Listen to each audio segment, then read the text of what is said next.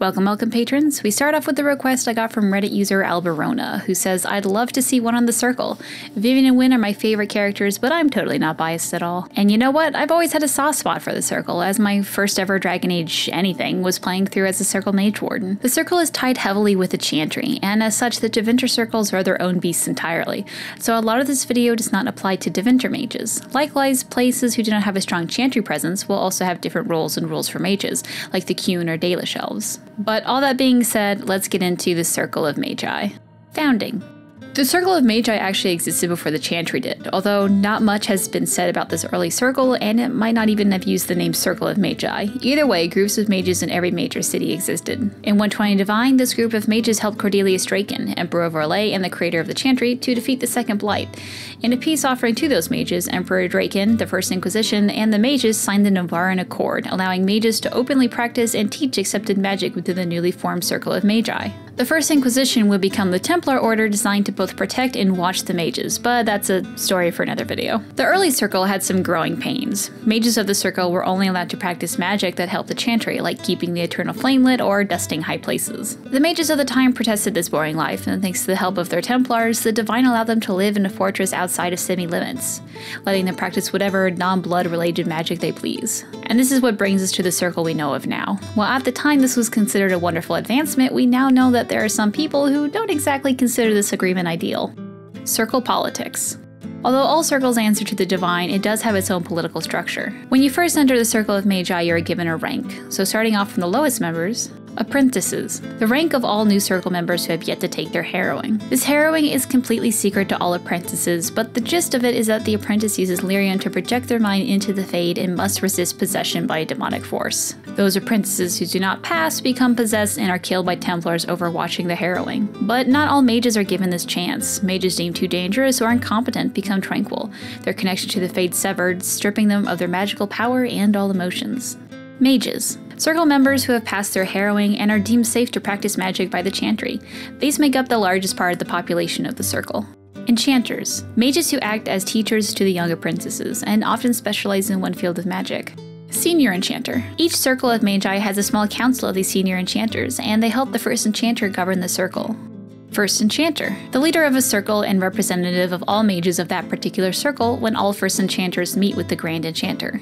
Grand Enchanter. The leader of all circles and representative of the mages to the Divine.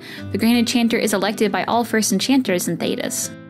Fraternity of Enchanters. Just because a circle has a series of councils to help promote mage rights and related policies doesn't mean they all have the same views. Once a person becomes a mage, they often join different fraternities, clubs of people who have taken a stance on the places of mages in Thedas.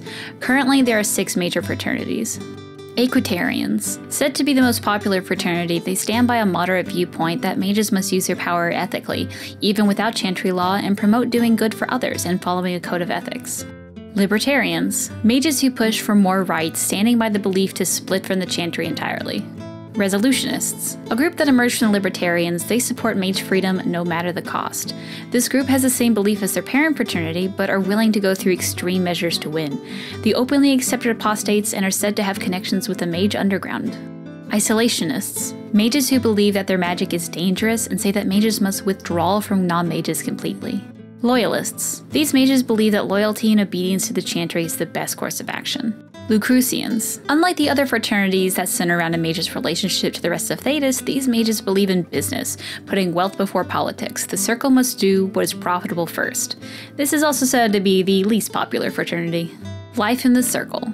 It seems that there are many circles scattered around Thedas, located in most major cities. There are references to circles in Starkhaven, Hosburg, Janin, Ansburg, Oswick, Montesimard, Valrayo, and more. As players, we have been to the circle at Lake Calenhad and Kirkwall. Each circle has its own community to it. While Kirkwall seemed to mirror that of the city itself, by that I mean that it's a shithole, Lake Calenhad's didn't seem so bad. Mages had a decent relationship with the Templars, and the First Enchanter was a reasonable man. As such, it's hard to talk about daily life inside the circle. Some mages never see the light light of day, while others have courtyards they can go to freely. But from what we can gather from the information we do have, a few things do seem to be consistent. When someone is first brought into the circle of Magi, their blood is drawn to create a phylactery. This will be stored in a secure chamber and used if the mage has escaped the circle, the blood inside glowing brighter when it's near the mage it was taken from. From that, they become apprentices, either becoming tranquil or taking the harrowing. It's here the mage decides what they want to do for the rest of their life. Some mages become enchanters that teach apprentices the ways of magic and to prepare them for their harrowing, while others become fomari, mages who use as a skill to create objects to sell to the outside world, some even keeping storefronts in major city, while other mages even get into politics in the outside world, as is the case with Vivian. So what about love? Many circles that we have seen don't openly accept relationships within the circle, and the degree to which it's punished or accepted depends on that particular circle. Children born within the circle are generally considered a part of the chantry and are given to orphanages and raised by the clergy from that church, although there have been some circles that haven't done this. And that, dear patrons, is all that we know about life inside the Circle of Magi. Do you still have lingering questions, proof that I'm wrong, comments about your own fan theory? Feel free to tweet me at @Gilderthon on Twitter or send a PM to user Gillinon on Reddit. To rest, you're all.